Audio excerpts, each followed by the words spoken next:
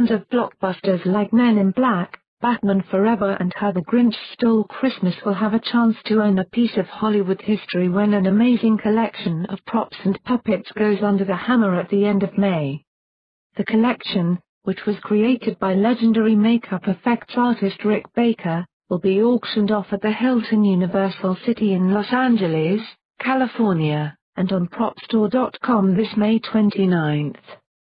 The collection from Baker's Cinovation studio is worth an estimated $746,100 and some of the individual items are expected to fetch more than $40,000 when they are offered to the public for the first time.